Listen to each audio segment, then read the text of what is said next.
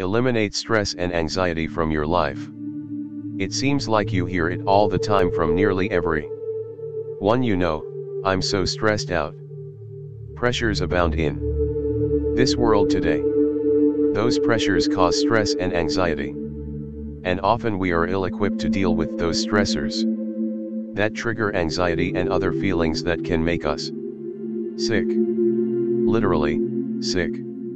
The statistics are staggering. 1 in every 8 Americans age 18 to 54 suffers from an anxiety disorder. This totals over 19 million people.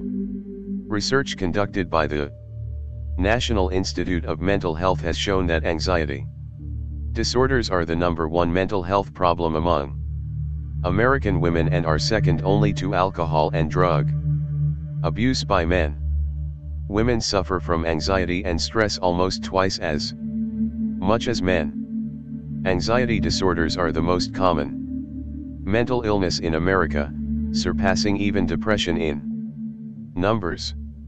Anxiety is the most common mental health issue facing adults over 65 years of age. Anxiety disorders cost the US $46.6 billion annually. Anxiety sufferers see an average of 5 doctors before being successfully diagnosed. Unfortunately, stress and anxiety go hand in hand. In fact, one of the major symptoms of stress is anxiety. And stress accounts for 80% of all illnesses either directly or indirectly. In fact, stress is more dangerous than we thought.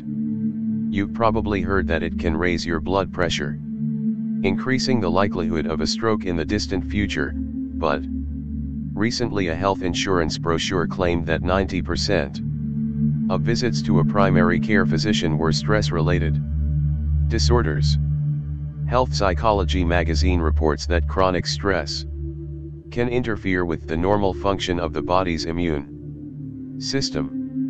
And studies have proven that stressed individuals have an increased vulnerability to catching an illness and are more susceptible to allergic, autoimmune, or cardiovascular diseases. Doctors agree that during chronic stress, the functions of the body that are non-essential to survival, such as the digestive and immune systems, shut down. This is why people get sick, he says. There are also many occurrences of psychosomatic illness, an illness with an emotional or psychological side to it. Furthermore, stress often prompts people to respond in unhealthy ways such as smoking, drinking alcohol, eating poorly, or becoming physically inactive. This damages the body in addition to the wear and tear of the stress itself. Stress is a part of daily life.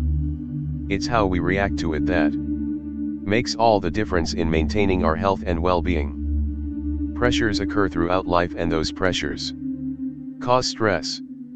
You need to realize that you will never completely get rid of stress in your life, but you can learn coping techniques to turn that stress into a healthier situation. When I first got the assignment to write this book, I immediately thought, sure, you can eliminate stress and anxiety by locking yourself into a room and never talking to anyone ever again. But that wouldn't make a very informative book, now would it? I have suffered from anxiety disorders caused by stress for years. I have learned somewhat how to cope with that, although I'm always learning new things and dealing mechanisms.